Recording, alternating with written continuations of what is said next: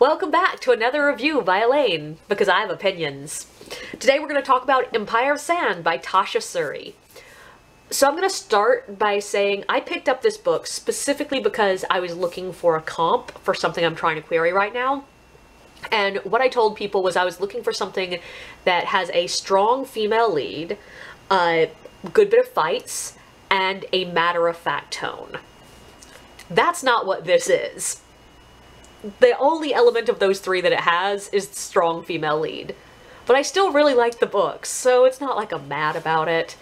But Empire of Sand is the story of Mare, and I'm going to pause here and say I am going to mispronounce every single name in this. I don't know how to pronounce any of it, just please excuse me. But Mare is a woman who is born of two very different bloodlines. Her father is the governor of the province, a member of the Abhan ruling class. Her mother, on the other hand, was Amarithi. They are a desert people who have been displaced and almost entirely wiped out by the Abhan Empire. Mare's mother started this relationship with her father, gave birth to Mare and her younger sister, and then just disappeared out in the desert. So long ago that Mare's younger sister barely remembers her mother. But Mare is determined to keep her mother's memory and culture alive. She practices a lot of the rites of the Amarithi within the protective walls of her father's manor. Until a storm comes. There are these storms in this world of what is called dream fire. And dream fire is literally physical embodiment, basically, of dreams of the gods that sleep under the desert. It's seen as sort of like a combination of sandstorm and like free-floating magic in the air. And it can be used to completely reshape reality. And the Amrithi had rights to interact with this dream fire. They considered it sacred. But Mare, when the storm reaches her city, which is rare because she lives far enough out of the desert that they don't usually reach that far, but when a storm does reach her city, she finds herself out in it, desperately calling on the gods to help her. And this attracts the attention of the Maha, the immortal head of the Abhan religion. He sends his mystics to force her to marry one of them and bring her back to their temple at the center of the desert, where she will learn exactly how rotten the core of the Abhan Empire is. Okay, so I'm gonna get this out of the way first. There is a threat of sexual violence that looms over half of this book.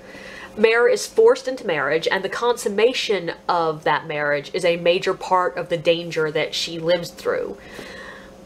But I do think it's handled well, and huge spoilers here, it's not a threat that is ever followed through with. There is sex, and consent is still... I mean, it's not quite what's going on in that scene, but this is not an act of violence. It is an act of sex between two people who love each other and want to be with each other. It's just the situation makes them not happy with it happening. But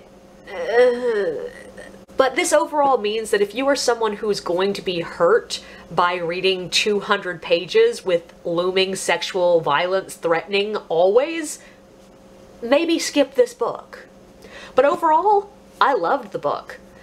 So a couple of reviews ago, I talked about Tahanu and about how a lot of the themes in that book felt outdated because it was still having the debate of whether a woman has to take on masculine roles and traits to be strong. But this book doesn't. Mare is very feminine. She inhabits a feminine position in society, she fulfills feminine roles, has feminine desires and traditionally feminine traits, and none of it is presented as weak. She doesn't have to shuck off the pretty fancy clothes and veils and don armor because she sees that the silk dresses and veils are armor. She doesn't learn to fight, but when faced with a man with a sword, she is still the one with all the power. And it's not one of those books that's like, oh, this is the one way to be a woman. no, there are plenty of other examples of womanhood within the book. There are female guards, female fighters, and women in high positions in society. Now, this is a highly gendered world that Mare lives in, and Mare is sheltered and objectified by her society. But it's very clear that it's a cultural thing and not like a woman thing. The Amrithi don't treat women like they are possessions, but the Abham do. And it's not ever set up as a cut and dry, clear, like, oh, look at this society being wrong for doing this. It's more nuanced than that. Even within the Abham culture, where women are seen as possessions, we see women holding power and how they can use that power. Also, there is none of the, I'm a strong female character in a patriarchal society, I have to bitch about corsets, and how I don't want to be like all those other girls. When Mare mourns her lack of power, which she does, yes, it is almost always about the cultural chains that hold her, and those cultural chains hold the men around her too. And yeah, that brings us to one of the major themes in this book. This book is about racism. Turns out a lot of them are. There is a magic in Mare's bloodline, but it's also a bloodline that gives her darker skin and features that are recognizably different from those around her. And that puts Mare in danger. The Abham are committing genocide against the Amrithi. They're slaughtering them, they're running them out of their homes, they're destroying their ways of life, even while building the entire Abhan empire on the magic that runs in Amrithi blood. And I think the book handles this really heavy topic really well.